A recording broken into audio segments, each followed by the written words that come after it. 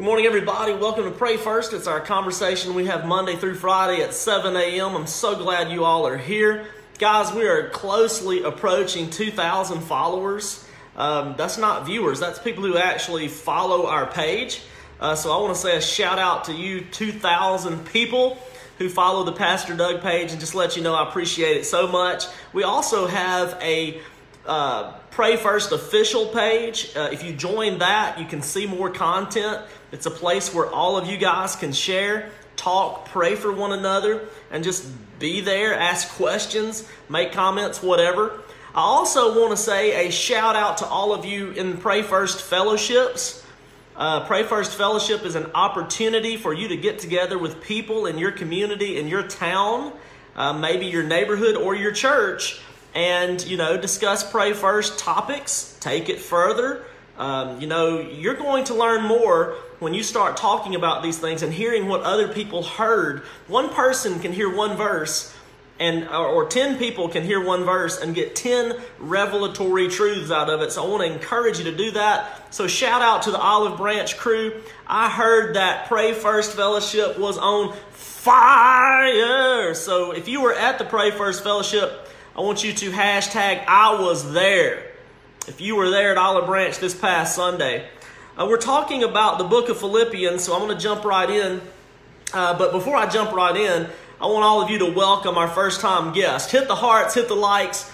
Guys, if you are first time joining us, maybe you saw us on someone's page, maybe someone tagged you, shared this with you, or you were scrolling through your news feed and there it was, and you just showed up. We want to welcome you. So our folks are hitting the hearts, they're hitting the thumbs. They're going to go super duper crazy on that. That's super duper crazy. So good job, guys. Welcome to Pray First. Obviously, when we're talking about the book of Philippians, we want to go straight to Corinthians. So let's read 2 Corinthians chapter 4, verse 16 through 18. Paul says, "Therefore, we do not lose heart." That's something I want to invest in you today, to not lose heart. Because when you're trying to do something, when you're trying to make a difference, when you want, to follow the plan of God for your life, there's going to be resistance. Now, I need you to listen to me clearly. All resistance is not of the devil. All resistance is not from Satan. The devil's not making you do it, and there's oftentimes the devil's not holding you down. God uses tension and resistance to strengthen your spiritual muscle, to strengthen your soul, to strengthen your mind, your will, your emotions. God uses tribulation, tension, stresses to strengthen you and to produce patience in you. Come here, you may not want to hear this, but there is no other way to develop character in your life than patience. Zero.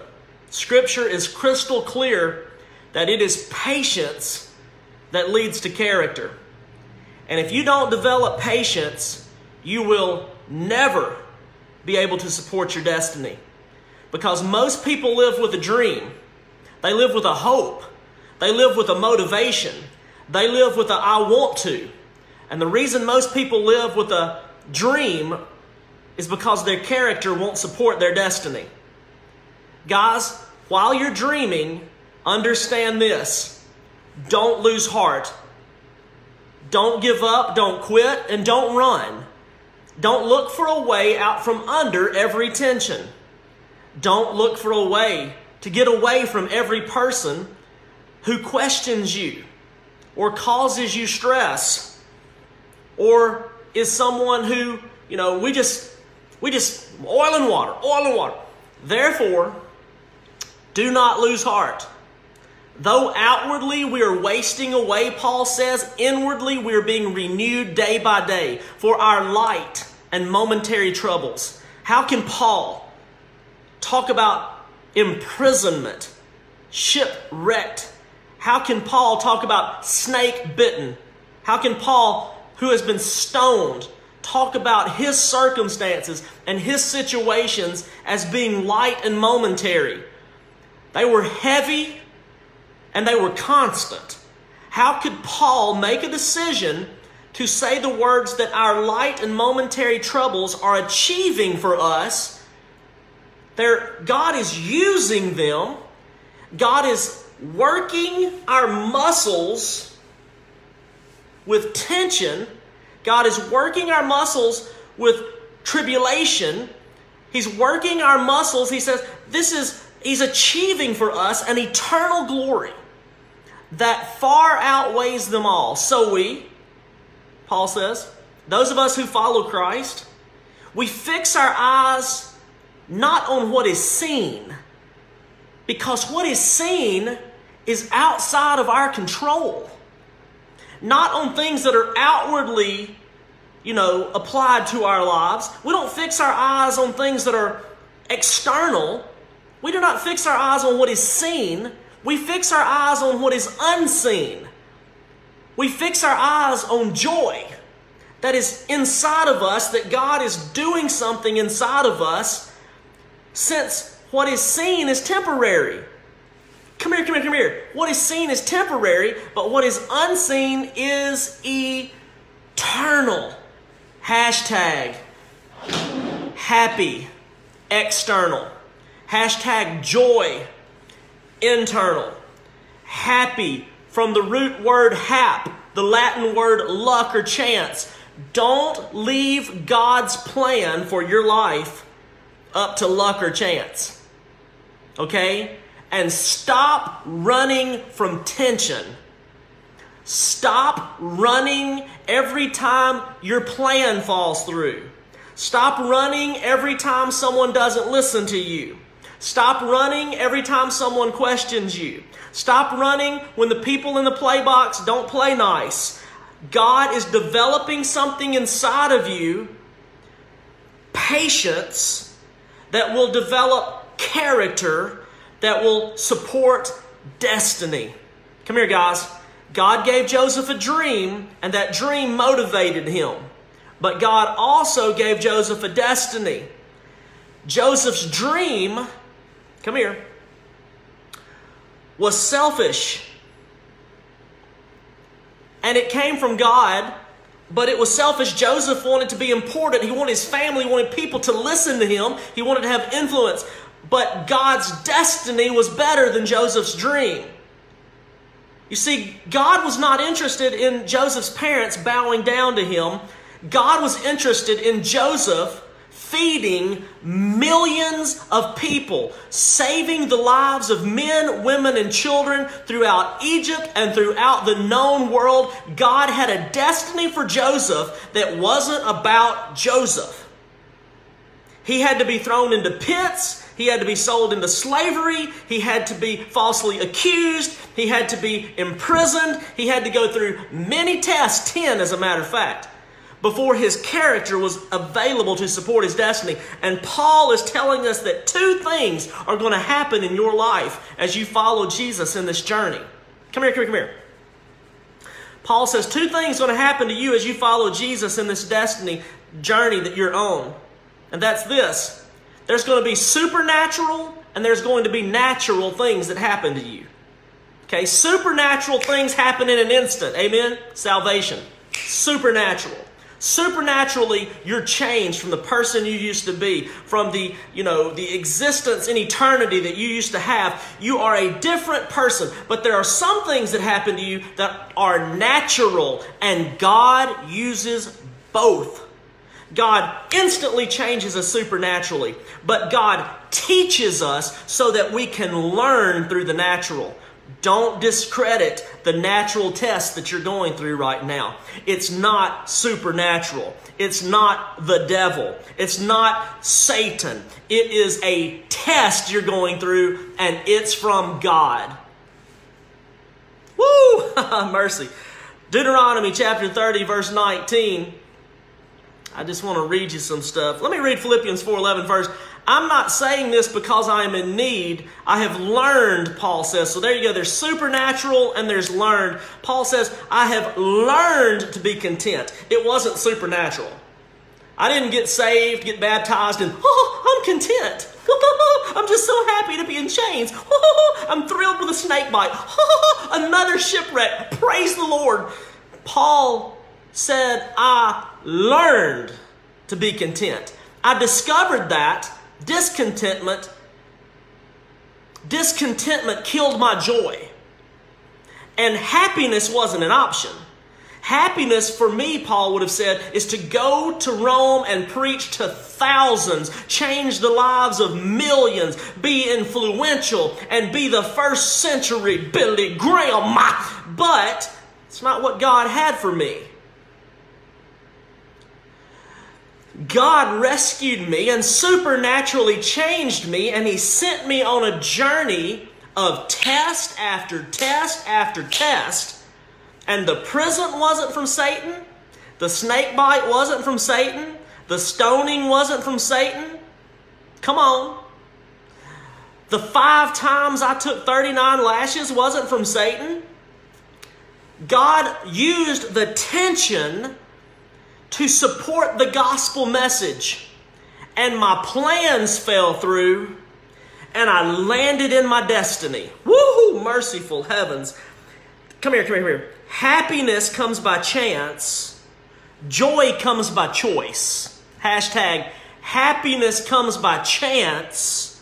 Joy comes by choice. I'm going to say it again. Happiness comes by chance. Joy comes by choice. Happiness comes when everything around me is okay. Joy dances when it ain't. Mercy. Deuteronomy chapter 30, verse 19. This day I call the heavens and the earth as a witness against you, that I have set before you life and death. You have a choice. This day you have a choice. I set before you a choice between life and death, blessings and curses. Now choose life, so that you and your children may live. If you're going to make a difference in this world, come here, all of you listening to me, you have a destiny. God has a dream for you. It motivates you. God gave you the dream you have. But you also have a destiny. It's from God. Your dream and your destiny is different. Your dream is to do something for yourself, or to be recognized, or to do something significant. All that's okay. Nothing's wrong with that. But your destiny is to change the lives of the world around you. Your destiny is to make a difference and to feed the hungry and to protect the weak and to support the poor and the widows and the orphans. Our calling, that religion which is a sweet-smelling aroma to God, is to help someone else. It is to love someone else. It is to love our enemy. It is to love our neighbor. It is to love our Lord. And it's to love ourselves. If you're going to make a difference in this world, it won't always be in your actions. If you're going to make a difference in this world, it will be in your reactions. It will be how you respond to the tension. It will be how you respond to the character development of patience. It will be how you respond to your authorities in your life. It'll be how you respond to things and how you identify things. And you may pray against them and it's the devil and it is Satan. Maybe, just maybe, you're being tested because you have a destiny that's going to require strength that moves mountains. You have a destiny that is going to require you to take steps of faith that no one else has seen, no one else has heard. It has neither entered the eyes or the ears or the heart of man, but comes through the Holy Spirit. And you're going to be tested in the pit. You're going to be tested in the palace. You're going to be tested in the prison. You're going to be tested in the jail. You're going to be tested with other people's possessions. You're going to be tested to see not what you'll do, but how you'll respond. Sometimes, as you get ready to be developed into what God's called you to do and make a difference in the world, it won't be your actions. It will be your reactions that develop character. And as long as you run from the tension, your spiritual muscles will never, ever, ever grow. Mercy.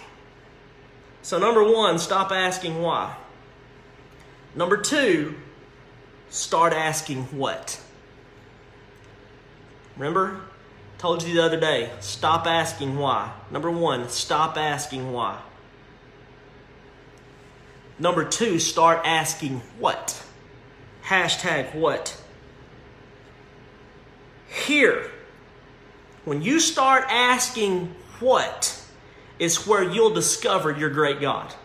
When you start asking what, is where you'll discover, God, what are you up to now? God, what are you up to next? God, you just keep changing the rule. You keep changing the plan. You keep changing the circle. You keep changing the... Whoa! God, what are you up to next? I know I'm doing this, but God, you got that. God, what are you up to now? Come here, I need you to hear me crystal clearly. You can sit in the pout. You can sit in the pit and pout. Or you can sit in your cell and shout. Come on. You can sit in the pit where people and circumstances threw you in, and you can pout. You can sit in the pit and pout, or you can sit in your cell and shout. Ask Paul. Ask Joseph. You can sit in the pit and whine. Oh, they won't let me. They told me no. They threw me in the pit. It's their fault. It's the devil. It's the devil. Listen, people and circumstances might throw you in a pit, but if you stay in a pit, that's all you, chicken. That's all you. That's all you, baby. You need to get up out the pit. You need to wipe the snot off your face. You need to quit blaming everybody around you because you can't fulfill God's plan for your life. No one can stop you from fulfilling God's plan for your life but you. And sometimes it won't be because you missed an action, but because you failed at a reaction. You ran. You identified God's test as from the enemy. You identified your friends as your enemy. You identified the circumstances being too difficult and too hard. You can sit in the pit and pout, or you can sit in a cell and shout. But what God was up to with Paul, what was God up to? Not why am I here? Why am I here? Paul, why am I here? Not why, Paul, why are you in jail? Why are you in jail? No. What was God doing? Paul was like, God, what you doing while I'm in jail?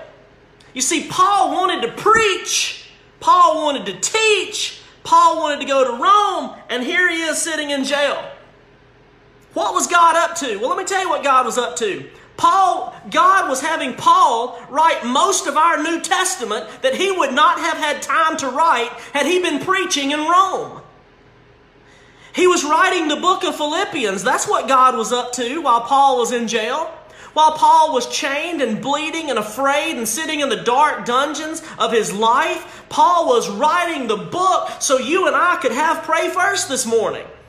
You see, Paul would not have had time to do the plan of God. Paul would have been standing on a stage in Rome, and everybody in the first century would have known him, but you and I may have never heard of him, but God had a different plan for his life. Paul had a dream. God had a destiny. God had a destiny for Paul, that he would sit in a prison and write Ephesians, Philippians. Come on. Ephesians, Philippians, Colossians, and Philemon. You wouldn't have those books if Paul had his way. You wouldn't have those books had Paul not experienced the tension and the adversity and the tribulation of the shipwrecks and the snakes and the beatings and the injustice, the things that we claim the devil's trying to hold us back with. Is what God is using to provide tension for a catapult, to throw his word, to throw his gospel, to throw his plan past our tombstone. God has a plan for you. God has a dream for you. Go chase it. Go get your dream. But God is going to use followers of Christ in a destiny that eyes have not seen and ears have not heard, and neither has entered the heart of man. You can't even think up what God has for you. And you don't have to be on a stage, and you don't have to be in front of a camera. You can do it today where you are, in the midst of your circumstances. Happiness is external, but choose joy, because greater is he is in you than he that is in the world. I got one more verse and then I got to go. Philippians chapter 1, 13 and 14, this is what Paul says. As a result, you want results? Here's your results. As a result, it has become clear throughout the whole palace guard, Paul says, and to everyone else that I'm in chains for Christ. The devil didn't do this.